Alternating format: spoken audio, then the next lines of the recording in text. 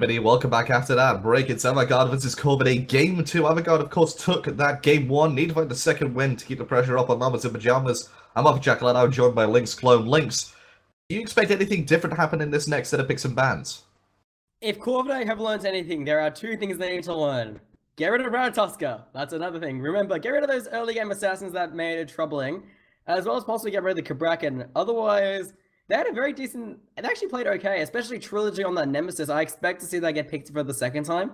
Just really did such actually a really good job out of the Nemesis. You normally expect to fall off if you get put behind, but instead Trilogy really using those divine judgments to the advantage of the team. I sort of expect a similar comp coming out from Corvidae as last time, the similar comp coming out from Avant Garde. They both played them extremely well, but Corvidae's main issue was their grouping and their choice of engagements. And just a change in tactics, a change in communications can really help that out rather than a change in team comp as we look to go into the picks and bans. Corvidae are going to be the blue side this time, so a change in tactics already. Yeah, so as I said, just a bit of a change in bans as well as considering who you want to get for that first pick. You can't ban all the strong junglers and mid laners. If Raijin gets through, if Susanoo gets through, we're just one of those kind of gods. You can look to pick it up, but Corvidae, not even choosing to ban the Rat, they ban out so the obviously Thor respecting instead. the fact that Thor is a very high controlling jungler rather than a high burst jungler. So just want to make sure that they have this early game as a control game rather than a burst one. Raijin taken out by Avant Garde. And then Corvidae, they realize Rob Diggity is very well known for his Huyi, so they just want to take that away as soon as possible due to the fact that Avant Garde usually like to draft a Huyi during that first phase. And now we're just going to wait for Avant to just pick that final ban. That's going to be the Cabrakan. Avant, if we don't want to pick him this game, you guys can't. Yeah, so it's a sensible ban, and well, Corvidae option back over to them. Both Ratatuska and Susanoo are open. They can elect to leave one of them away, I want to say. Apart from the fact that Avant Garde have shown that they will play Susanoo in awkward positions. Back is picked up. Yes.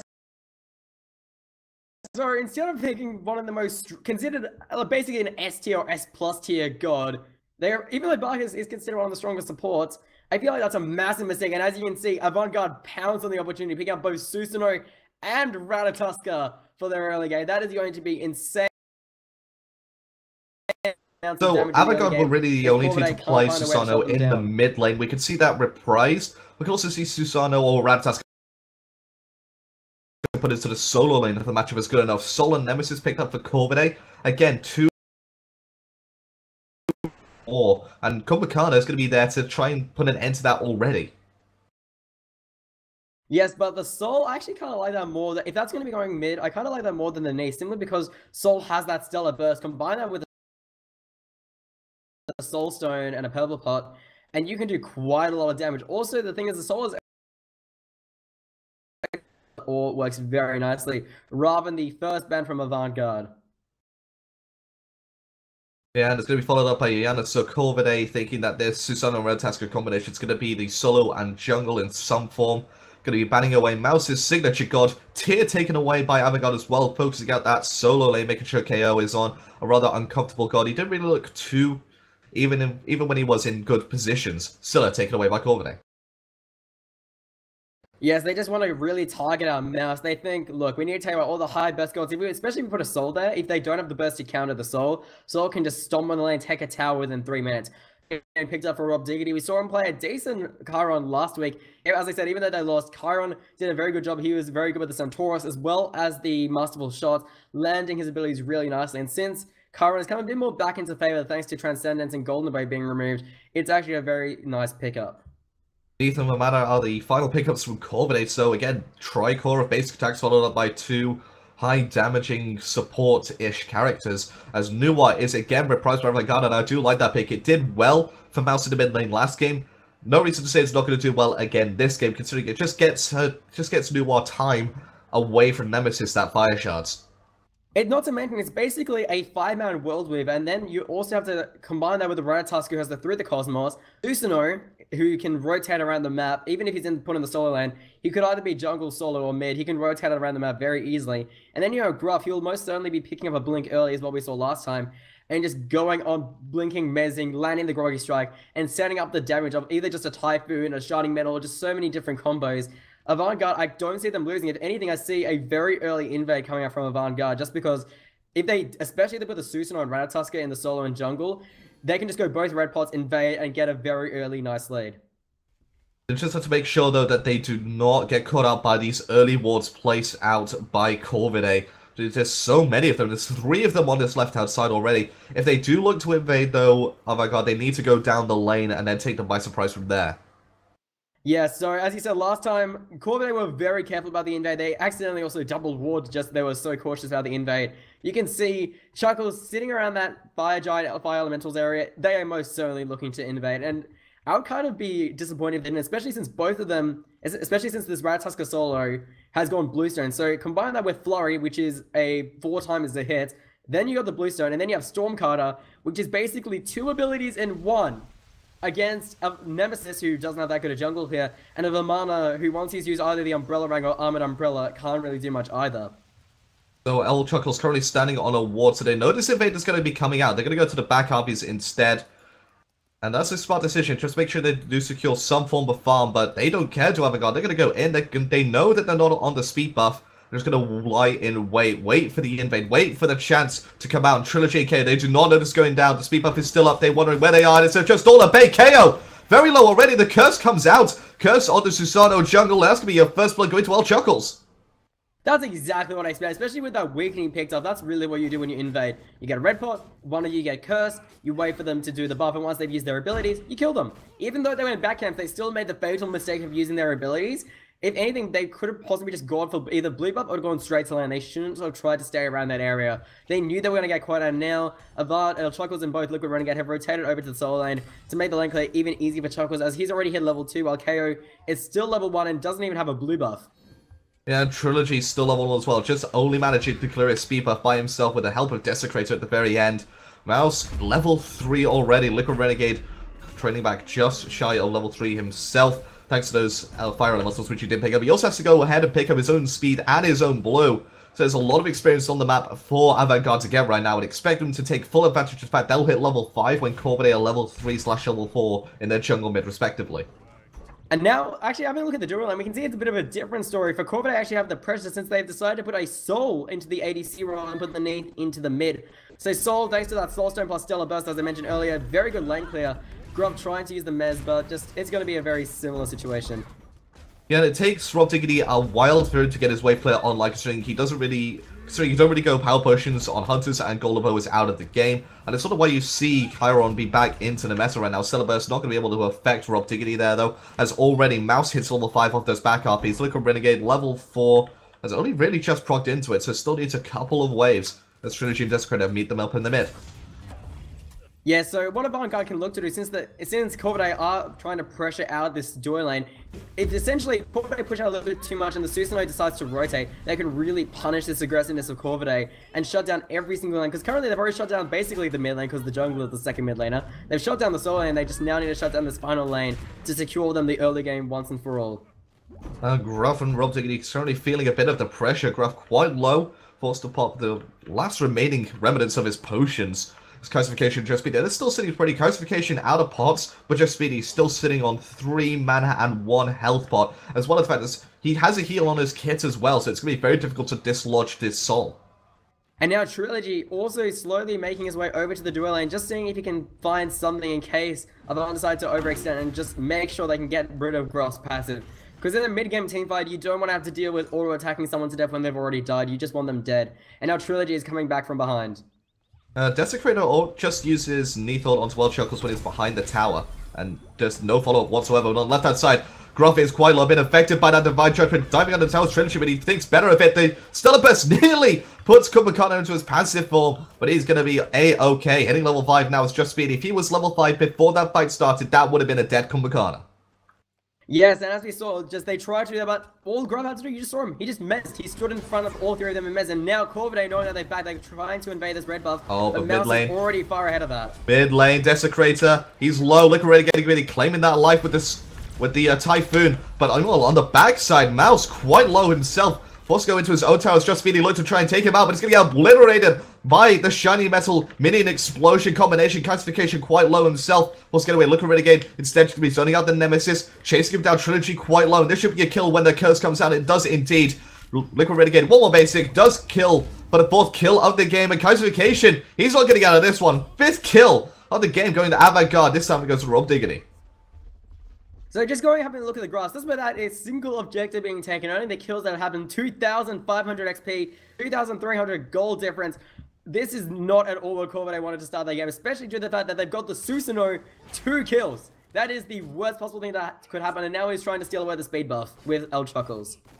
Yeah, and El Chuckles pressuring out KO by himself as a Renatasco versus Vermana. Vermana even popped his ultimate, and he still wasn't able to contend with the damage, as now Neath forced a black backflip already, and it's going to be Desecrator.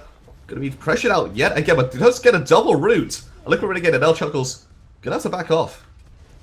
Yes, that was actually very well played by Desecrator. They're just having a bunch of weaves around the tower. It was actually a pretty smart play for Neath, especially in the mid lane, where you expect to get ganked, by the Susanoo. And now Avant just using that fog, backing away, just playing it a little bit more safe, waiting for this wave to be pushed in, while Mouse can easily just by himself using that shining metal, the fog, or even just play solo, just push it away. Trilogy was frames away there from managing to stop Liquid Renegade's back with a slice and dice. Left side mid Harpies look like they're going to go the way of Corvidae. There's a Divine Judgment comes down onto Mouse. They're looking for the kill on the mid lane. They're quite low. They should be able to kill him here, but it's just out of reach. Classification with the basic attack. Corvidae are on the board, and they are going to be rewarded with just getting out with their lives, it seems. No, not at all. Liquid Renegade and El Chuckles both rotate over from the solo lane jungle. They're not getting anyone get away. Classification trying to use the belt, but the Wind Siphon is an extremely strong ability. The belly flop should allow him to get away. Rob Diggity also having rotated over. They're looking to take this tier 1. They're not happy after losing that kill. No, they wanted the clean slate. They wanted the perfect game. Did Avant Garde. They're going to lose that. Everybody call Mouse a feeder in chat, please. Yes, Mouse, he's done quite a bit recently. Today, he's actually been playing extremely well, both times when he's played newer. But, like, it's good to see him performing a lot better. Like, in the last couple of weeks, he hasn't been having the best games, but now really coming into his stride, and it's good to see him just playing this well. Yeah, they do need this sort of burst of form coming out from somewhere, considering that in the next 2 weeks of them are pivotal for determining whether they go to LAN. They've got Dead Weight next week on Sunday, and then followed up by that pivotal game against Llamas. If they can find one game against Dead Weight, that's going to set them up massively, and that's just going to be built up off momentum from this set.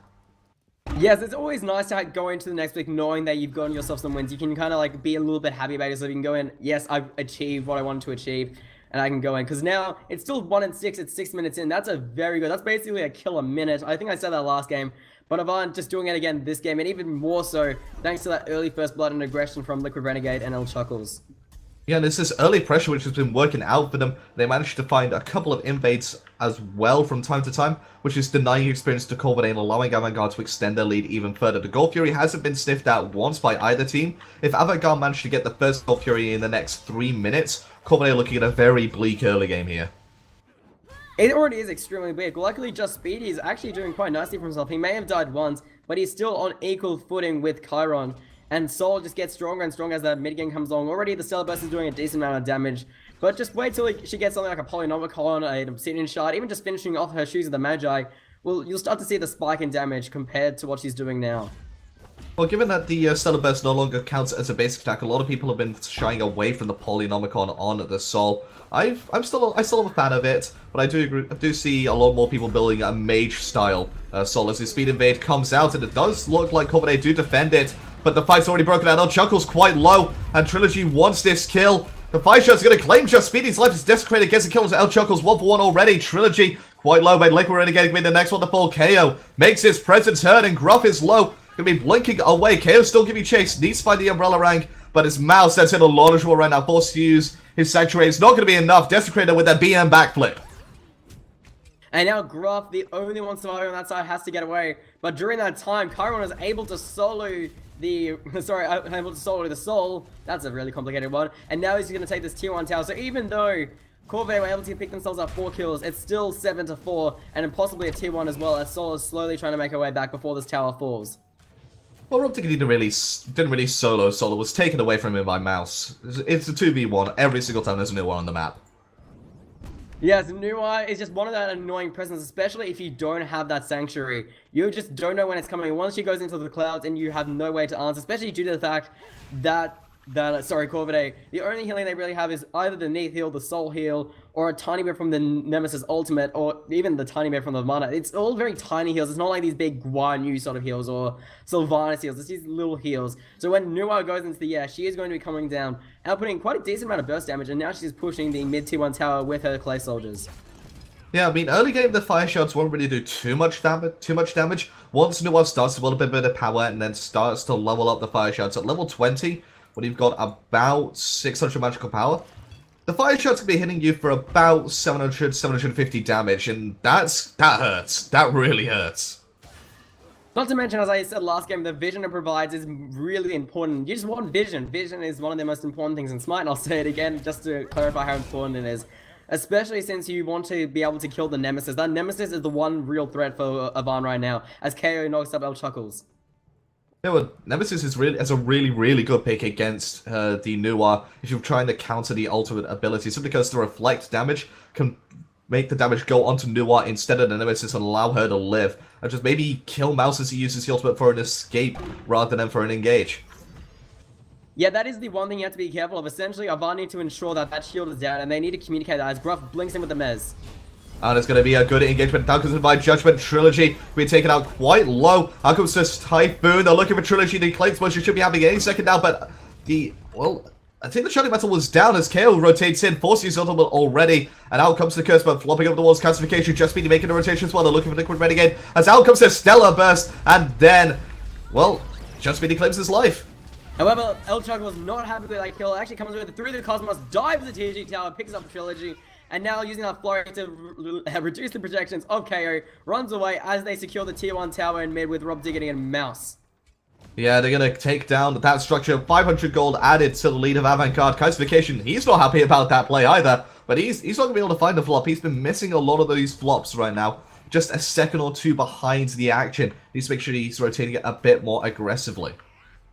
He actually did do well earlier on. You saw that he belly flopped and Soul capitalized that beautifully using that Supernova, all 9 stacks in the exact same place. So as the god was falling from the sky, they couldn't really do anything except just take the burst. Even at level 11 where the ultimate only has 2 points and it's Supernova, if you hit all 9 hits, does a fair decent amount of damage.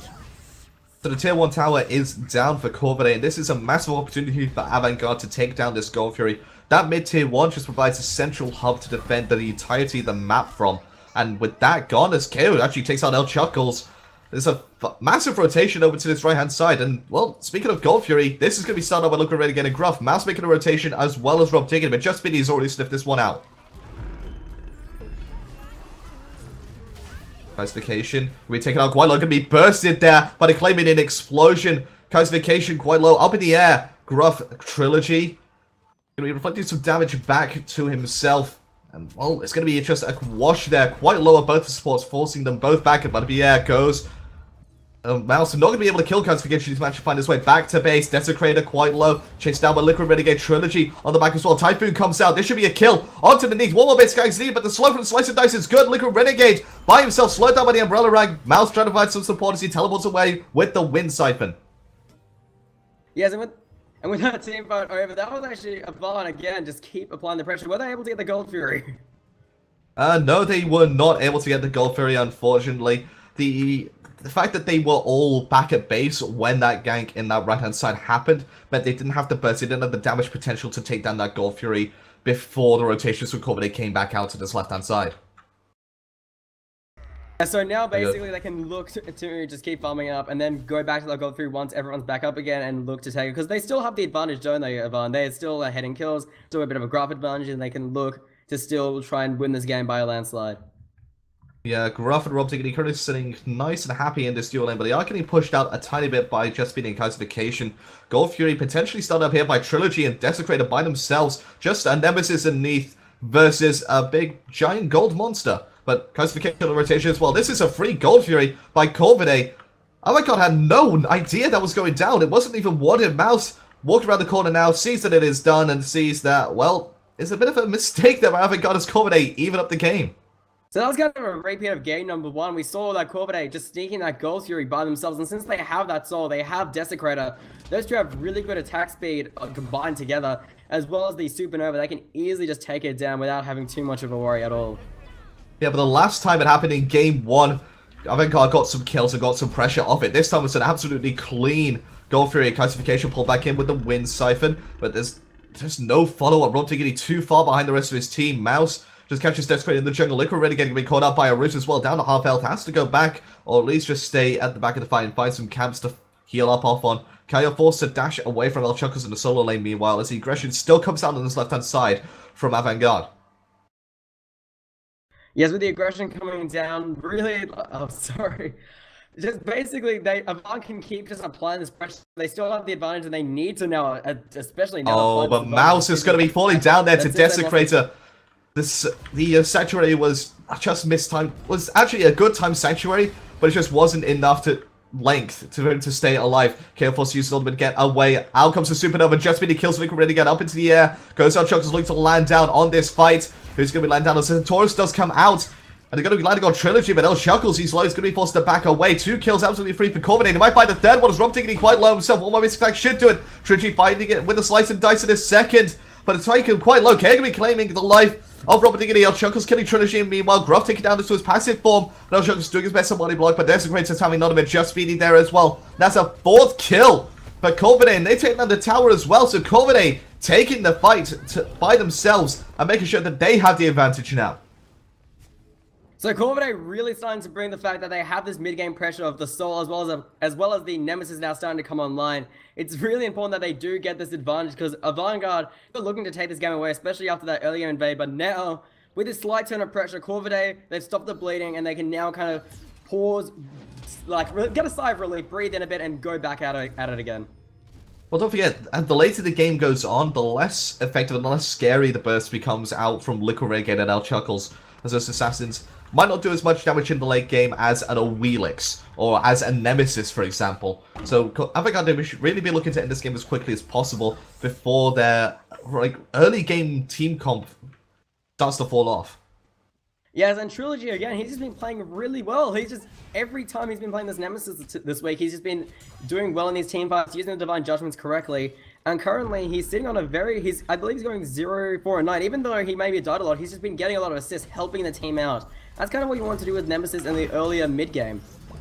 Yeah, and the score isn't really reflective of the playstyle which he's having right now. His classification caught up by 4 members, forced to Intoxicate up to the air goes Mouse. There should be 1 dead back as the Fat Man is down. I repeat, the Fat Man is down. Rattasker in the air as well. Not going to be going. Actually, he is just going to be retreating back to the safety of his team. They're going to kill. They're going to get out. They're going to take that win.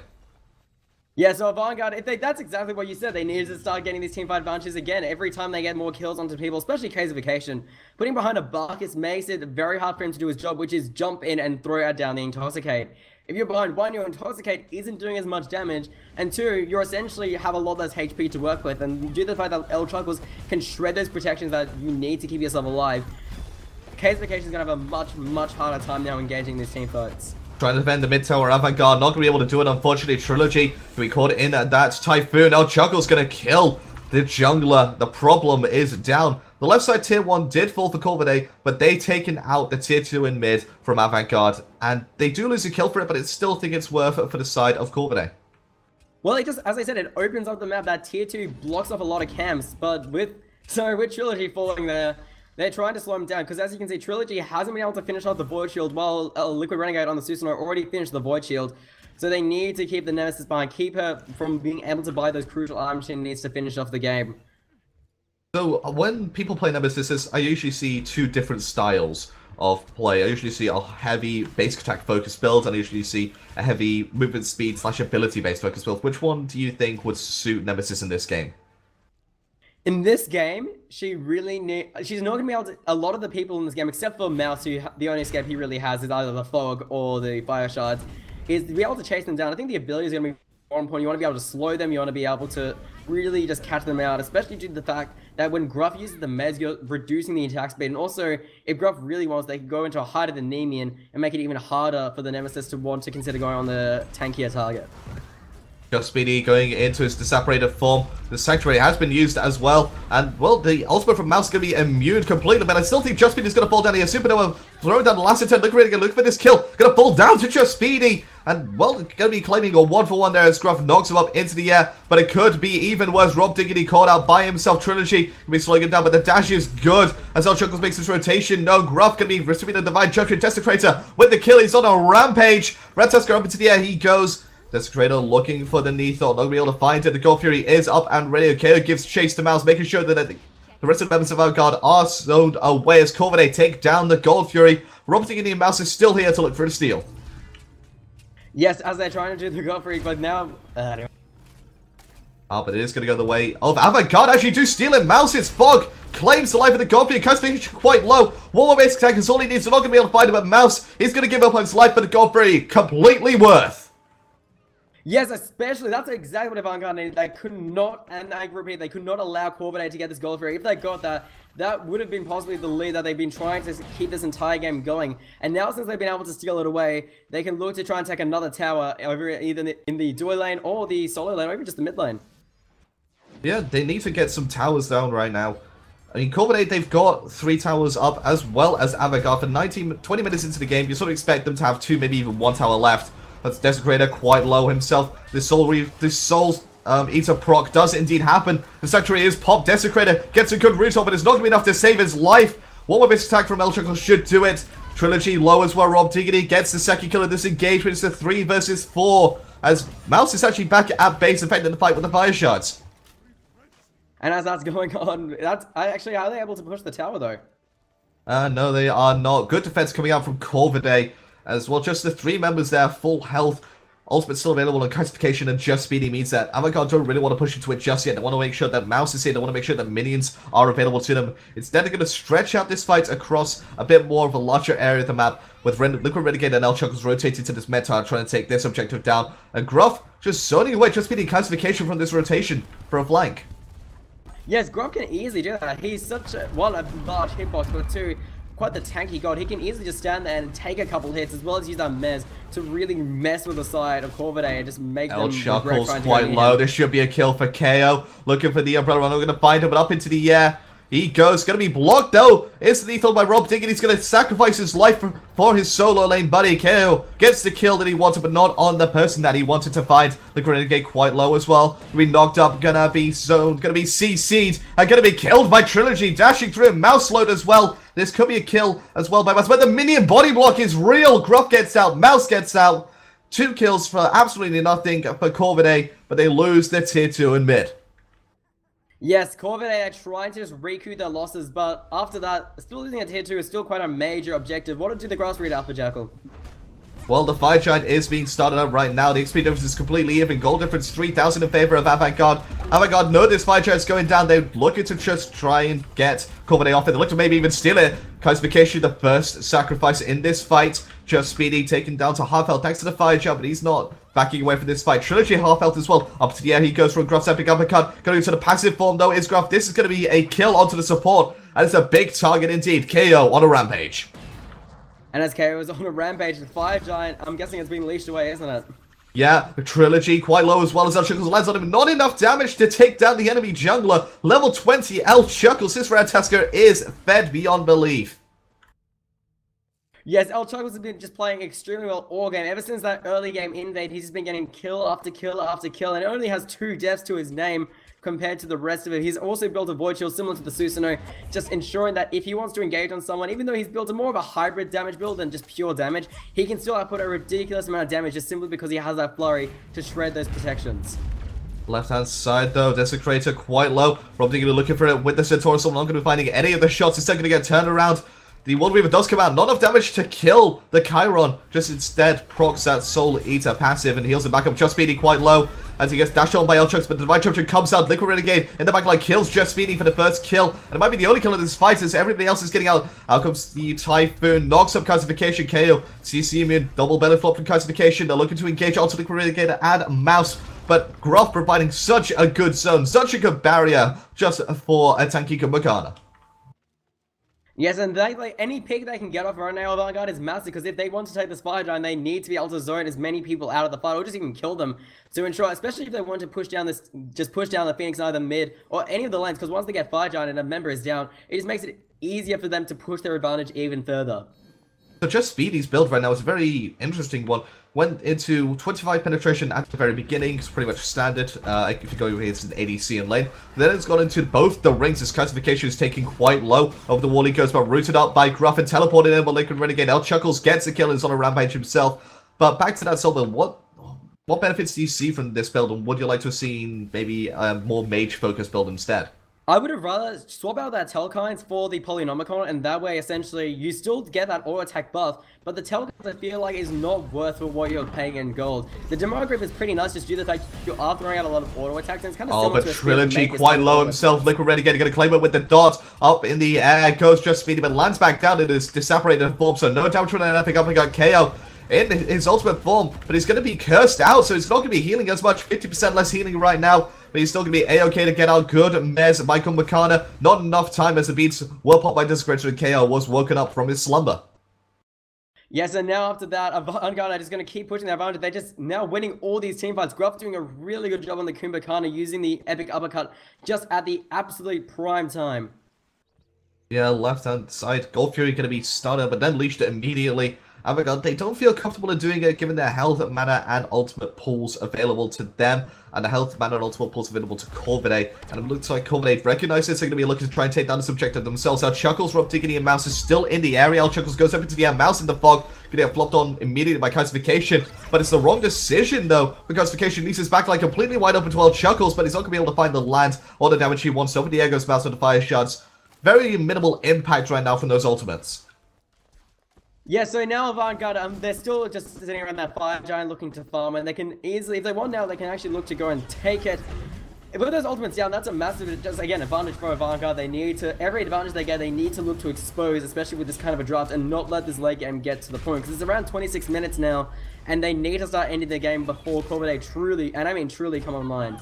Classification already getting the first kill. Mouse on the back line has fallen and KO, and the rest of them Corvidae, they're pushing up, they're looking for Gruff. Godfrey has been unleashed. Gruff gets knocked up by the belly flop from back. Is knocked up by the dash from KO. And Desecrator kills the supports. That's a 2-0 trade in favor of Corvidae. And this Godfrey is going to go their way as well. The game looking to set to be completely even once more. 18-18. Read the kills 26 minutes into the game. And this graph is going to be completely even as well. Godfrey gets taken down. And just waiting for it to update. 2,000 gold lead in favor of Avant Garde. But it may be less now. Zell Chuckles dives in far too late to defend the Gold Fury from his ultimate. And DCC is going to come out in a second. The Purification was going. Rob Dickey kills Calcification in the meantime on the left-hand side. It's just an absolute bait there by Avant Garde. I'll Chuckles. Yeah, so now with that Gold Fury falling, that's what Corvidae, again, they're just constantly building up their lead for that late game. And now the that Liquid Renegade quite low himself, forced to teleport away. I'll Chuckles himself is getting out as well. Both assassins quite low, leaving Rob Diggity by himself. Getting slowed up by the Slice and Dice, going to be knocked up by Kaio's dash as well. The Stellar Burst is just enough before Rob Diggity can get away with the giddy up. And, well, that's another kill going the way of Corvidae. It's 19-19. Yes, Corvidae, they're just doing a really good job. There was a similar situation, as I said, in the very first time these two teams played in game number 2. First game was a stomp. Second game, Corvidae, they were able to basically, actually started dominating this mid-game time. And then one team fight, they just threw in. Suddenly, Avant Garde just threw open the gates and took the time. And Corvidae, they need to recognize this is a very similar situation to last time. And they need to be very careful how they choose to take objectives. I kind of want to see Corvidae play in a best-of-5 set against some of the top teams in Oceania. So because what it looks like to me is they use the first game as sort of a scouting game. And then the next games, they look to just try and ban out the problems, get some counters for their team, and just play well from there. And imagine by Game 4, Game 5, they would find themselves as a very strong team.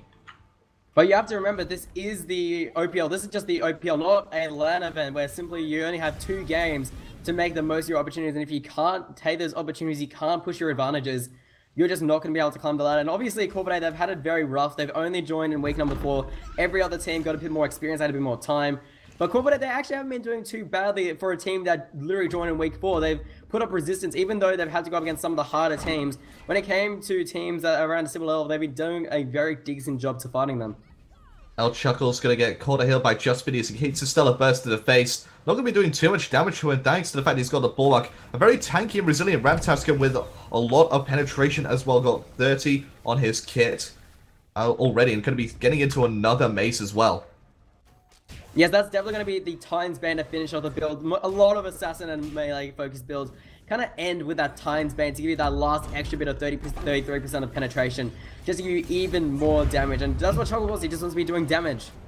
Engagement going on right now on the Fire Giant. Calcification quite low. Gruff sends somebody up into here. It's Desecrated. Lands back down quite low. Calcification low himself as well. Chuckles tries to go into support. Out comes the Intoxicate just onto Liquid Renegade. And that's going to be the call for the person they're looking to try and kill. Desecrated going to be getting a kill nearly onto Liquid Renegade as KO takes on Rob Diggin on the left-hand side. A solo kill for the Vamana against the Chiron.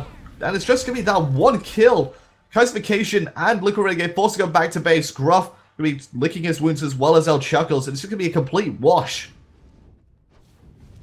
And thanks to that complete wash, they can now back... Avant Garde is going to be forced to back off for a bit. They can't keep engaging like this. They need to come up with a bit of a different plan. It seems like now that this mid-game is hit, Avant Garde don't know what to do. Mouse is quite low as well, forced to use his Sanctuary and Purification already going to be walked into the Stellar Burst. It's just beating one more basic attack, kills him, and it's going to be that Polynomicon basic killing out the mid lane mage, and this tower's going to be falling down as well. So much attacks being coming out from Just Speedy. Discredited there with some penetration. Not much penetration on his build.